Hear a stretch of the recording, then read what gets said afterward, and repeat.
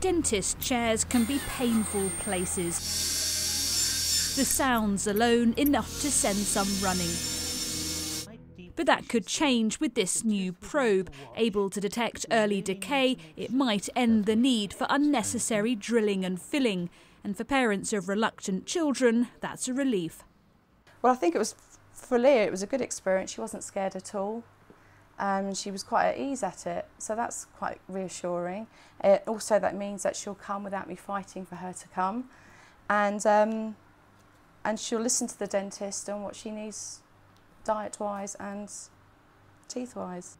The CaryScan Pro clips onto the mouth and passes a small current through the tooth.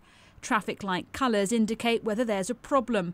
If the decay or carie, as it's known, is bad, a red light appears, giving dentists a more accurate picture of what's going on. And at this practice, they believe that saves time and money. The beauty of this device is that what I've been able to do is to diagnose caries early and make sure that we can treat it with fluoride varnish. We're not relying anymore on just visual interpretation, which has a degree of error involved with that. The probe costs £2,000 plus another £3 for each disposable head. It's now up to primary care trusts to decide whether it's worth it.